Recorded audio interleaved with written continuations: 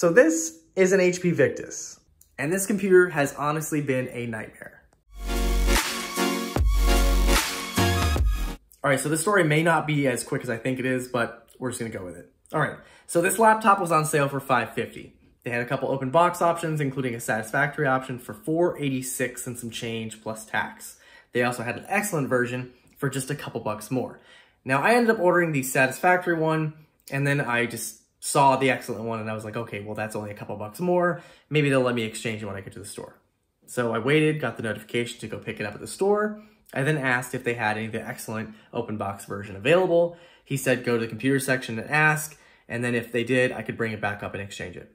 So cool. So I went back there, I asked, he searched all over the store, could not find any excellent condition ones, and I was like, okay, I guess it's meant to be. So I go back up to the desk. He saw I was a little apprehensive about returning it. I kind of wanted to see it, so he let me actually open the box and see the condition the computer was in. And unfortunately, the one that he pulled out had a large gouge on it, and it had a lot of residue, and it was not good. I decided to go ahead and return it at that time. Now, I had the app open in front of me, and I was gonna go ahead and reorder it. However, I got the notification that I met the quantity limits, and I was like, that's kind of weird. So I showed the guy, and he's like, well, if it doesn't work on the app, you can always go order as a guest. So I was like, okay, no big deal. I decided to go ahead and go home and try to order as a guest with a different email address, but I got the same message on the website saying that I met the quantity limits. So I'm like, interesting. So they have some sort of block on me where I can only order one. So I decided to wait till the next day. Waited till the next day, and unfortunately the message still came up. So I decided to chat with Best Buy, and I said, hey, I noticed I have a little quantity limit block, not letting me order this laptop. Kind of strange, it's the next day. And they were like, well, you can either order as a guest or you can contact customer service. And I was like, well, I can't order as a guest because I tried that already. So then I contacted customer service. I told the story to customer service, and then he's like, yeah, it's an IP block. So he sent me to account maintenance, and then apparently he just took it off, and then he said, well, I'll transfer you to sales. Well, at that point, I was kind of annoyed because it had taken so long on the phone, and I just thought this whole thing was ridiculous. So I hung up, and I was like, all right, I'll just wait and see if I can order online again. Then after a couple hours, I was then able to order it online and finally get this put in. Now, on top of that, it just said it was in packaging for a long time, so I just don't think this computer was meant to be. And so here we are today when I received the computer. Now, unfortunately, it did not look like this when I turned it on for the first time because it was under someone else's name. And when I tried to reset it myself through the reset menu, it came up as BitLocker locked.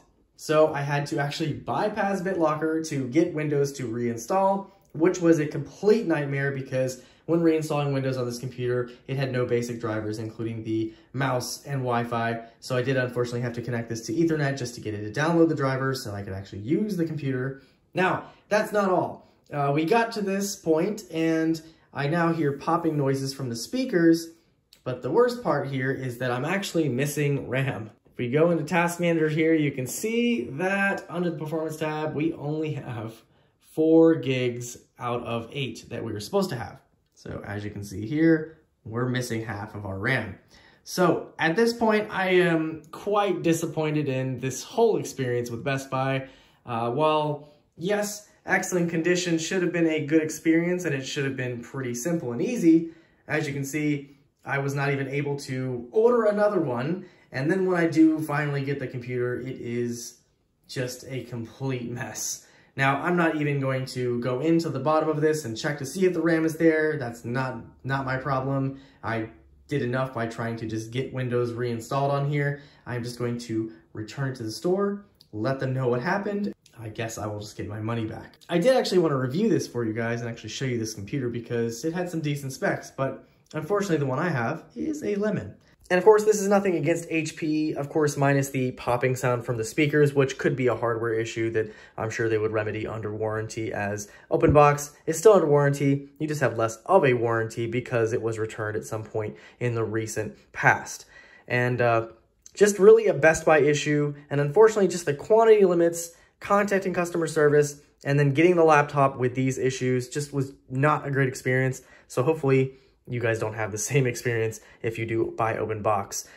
My last experience buying a laptop from them, OpenBox, was fine, but this one was not. So it's just hit or miss, I guess. Anyway, guys, hope you enjoyed this quick story. And if you guys have any questions or comments, feel free to leave those down below, and I'll see you guys in the next video.